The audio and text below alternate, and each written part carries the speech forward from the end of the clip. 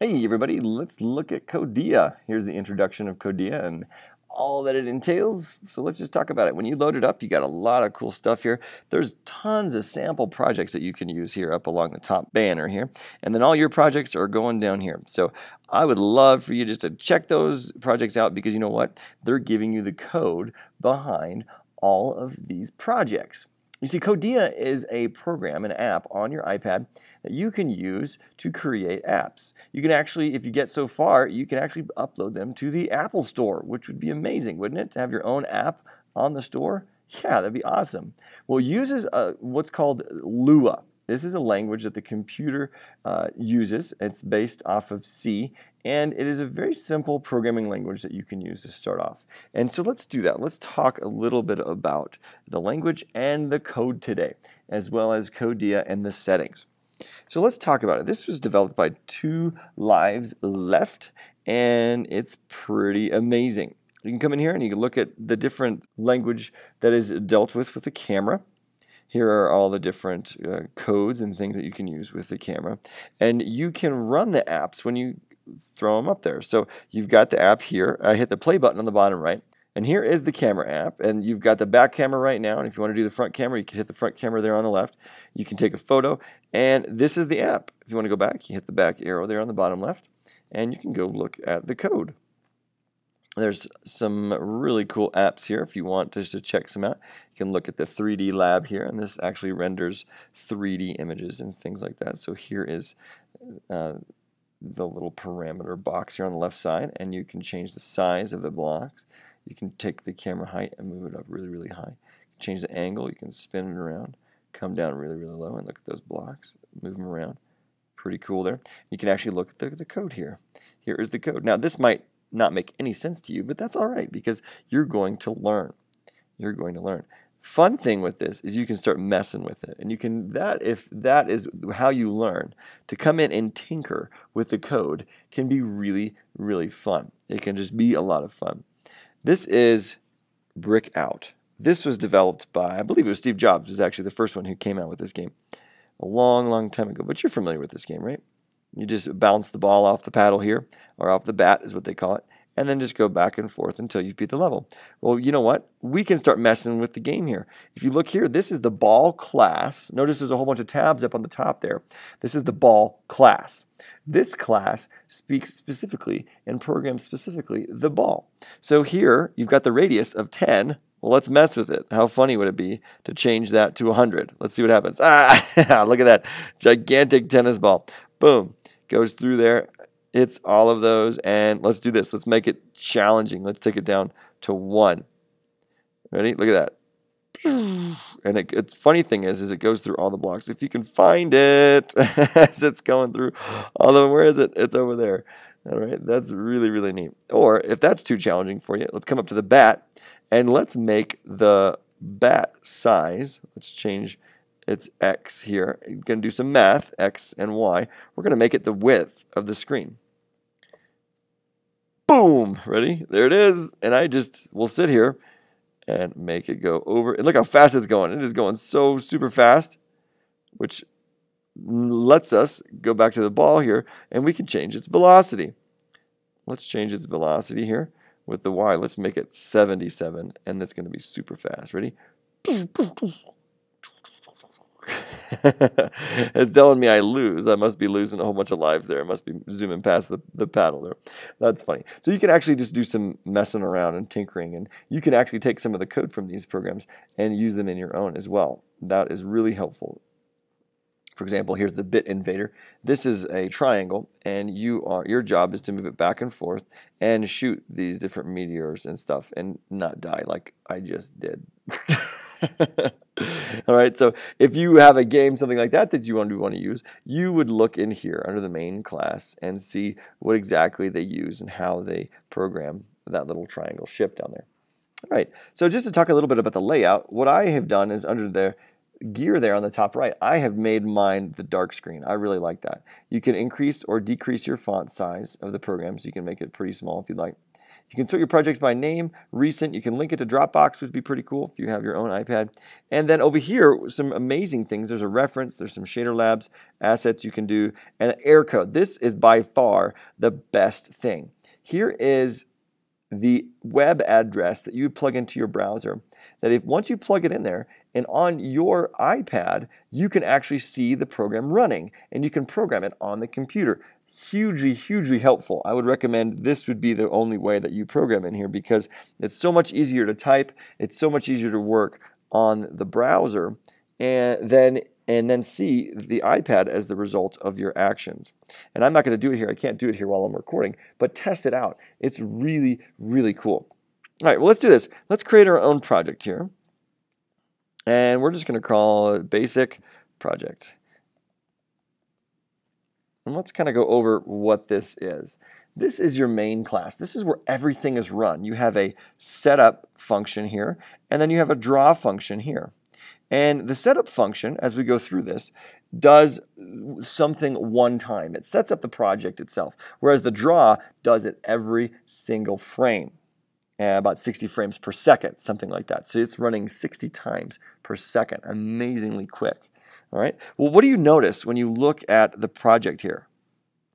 Do you see a whole bunch of different colors?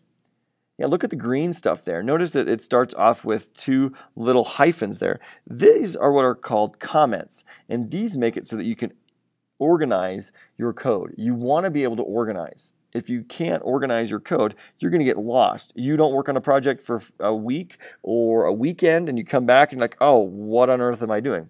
Well, if you are good about commenting, you're going to be just fine because you're going to come into your code there. You're going to see, ooh, I remember. This is where I left off. All right. The pink are prescribed functions having to do with a function there. The print, that is specific commands. The red there are the code that will be printing, and the blue are some other things that have to do with drawing and so forth. So let's look at this real quick. If I hit the play button in the bottom right, notice the play button is also on the top of the keyboard. I hit play there. It's going to bring up a gray screen. And on the left side, notice it says output and hello. What that means is only the computer or the iPad sees that. It doesn't, the user, the person using this app, will not see hello world. Whereas if I hit the back arrow and I come down here underneath and draw and I type something in like text, and notice there's a lot of cool things about this, that the things start popping up.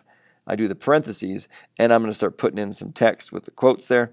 And now we're going to type in hello world here, and you will see that it'll pop up there in the main screen because we're going down to the draw section. Now, just to give you an example with the text, it asks you for the x coordinate. Well, we're going to put it in the width. We're going to multiply it by 0.5. So that means it's going to be in the middle of the screen. And our height is also going to be multiplied by 0.5. So what we've just told the computer to do is to write hello world in the middle of the screen for the width and the middle of the screen for the height. We hit play and it will pop up hello world. Now notice it's not very big, but we'll talk about that later. So there it is. Now the user actually sees that as opposed to the stuff on the left. Come in here, and this is for the computer. And notice come over here. There it is on the left side. Okay. So that's a way for you to do some checking, figure out what some of the variables might equal, and just mess around with your program for that much. All right, so let's just talk about this. Again, setup is for the things that you're going to use for the first time, whereas draw, it does it every time. Let's look at background right there. You know what background will do, right? Let's just tap on it, and you can change the background whatever color you would like. So let's do this. Let's do like a yellow, and then we tapped out of it, and we hit play, and there it is. It's hello world. Now, if I wanted my text to be a little bit bigger, I'm going to write font size. And I'm going to suggest instead of doing a number, you do it in relation to the width of the screen. And this will make sense as you get further on in programming. But for the most part, if I do it, I want to make the width of this, I want to make the font size 1/10 of the width of the screen. It'll make it pretty big. That way, if I want it even bigger, I come in here and I go in 2.1. We'll make it 2.1. All right. Ooh, did you see that button that I used in the middle of the screen above the 5? That button is like a joystick. If you do the left side of that button, it goes to the left. If you do the right side, it goes to the right. If you swipe up with that button, it goes to the up line. You swipe down, it goes to the previous line. It's very, very handy if I wanted to just come in here and delete just the one. I hit that, and now Hello World is 2/10 of the screen. So I zoom out, and notice, look at that. It is almost exactly the width of the screen. And that is important because when you are programming, you want your app to work both on the iPod, iPhone, iPad, and it's width specific to the device, as opposed to if I were to come in here and type in, 13 for the font size, it would be 13 in relative to the different devices, and it just wouldn't be the same. So coming in here and putting in something like width is very handy for you, okay? All right, there's that. And we can actually change the color of the text. Come down here, and we're going to write the word fill. Just tap on there, and it auto-fills for you. Boom, fill the fill.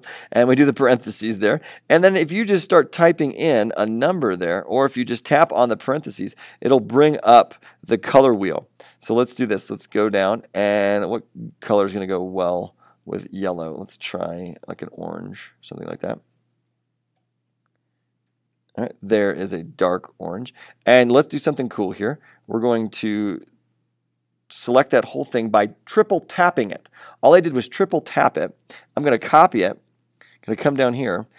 And actually what I'm going to do is I'm going to triple tap fill here. And I'm going to come down and I'm going to copy this whole thing. I'm going to paste it right there. The indentation is going to be a little off. And just let's take a moment about talking about indentation. Indentation is very, very important. It's another way to organize your code. So you want everything to line up. Notice in line 9 there on the left side, you see where it says 9? Those are the different lines of code. Well, on line 9 there, you've got the function draw. And everything inside that function goes to the right over about 5 spaces. Very, very important to indent your code. So let's do this. Let's make this a little bit redder, like that. Tap out of it, and then where we're going to put this is we're going to offset it just a few pixels. We're going to subtract, let's just say 5 pixels from both of them, and we're going to make a shadow and see what it does. Look, there is a shadow. It's almost like it's popping out. You're giving it texture. Notice that the red is on top versus the orange. That is a matter of order. Line 12 there, that one we drew first. This text right here we drew first, and then we drew this text next. And so therefore, that text is on top. And I don't really like that.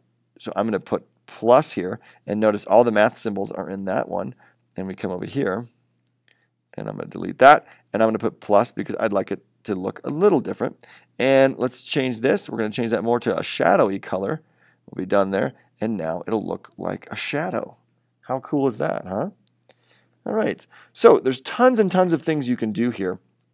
Once I tap in the screen, tons of other bars come up top. You've got indentation here, where if you tap and hold, it'll indent to the right or it'll indent to the left. You've got the search bar. You've got the parentheses there. If you tap and hold, it does the brackets and the braces for you. You have quotes there. You can do even a comment if you tap and hold. Tap and hold these things as well. Those are for variables and as well as for the equal sign. There's a lot of other symbols for you.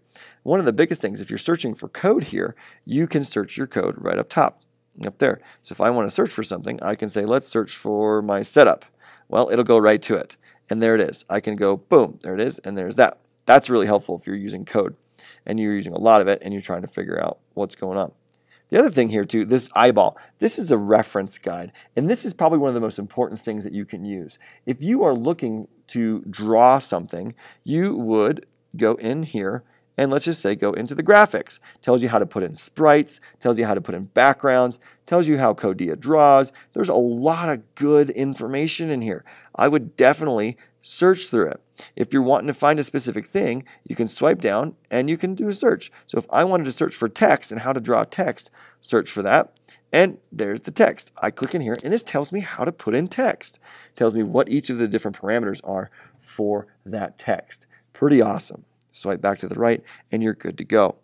All right, a couple of cool things just to end off the video here. As we are going through here, let's talk about some of the different things we can do. If we come in here, I'm going to comment out this one here, and if you remember, the comments are right there. Come here, and I'm using my joystick. There we go. Comment that one out. I'm I'm going to comment this one out. All right, so those are now comments, and they're actually in there still, but the computer's not going to read them, which is very handy in case I want to test something. So if I come in here and I push play, there's my hello world. Now, what's really cool is instead of doing the width and half the height, what we're actually going to do is we're going to put in what's called the current position of the tap. So if I start typing in current, there's current touch, and if I do .x and I do current touch .y, what that's going to do is it's going to go where the current touch is. So I'm going to actually touch my screen, and there's hello world, and I'm moving my finger around on the screen. So now I've just created this movable type, this movable text along the screen because it's going where my finger is on the screen. How awesome is that, huh? And the other thing what you can do too is up here, and we can come here and we can type in print, and we're going to print the current touch position of the X, and then we're going to print the current touch position of the Y. So this will actually give me the coordinates on the left side of the screen. Look, there are the coordinates. How cool is that, huh? There are the different coordinates of hello world of where I'm tapping on the screen. X and Y coordinates. Pretty awesome. We'll zoom it like that. And now obviously we don't see the coordinates, but that's a good way to use the output of the computer to tell, ooh, where do I want to touch it? Is it up there?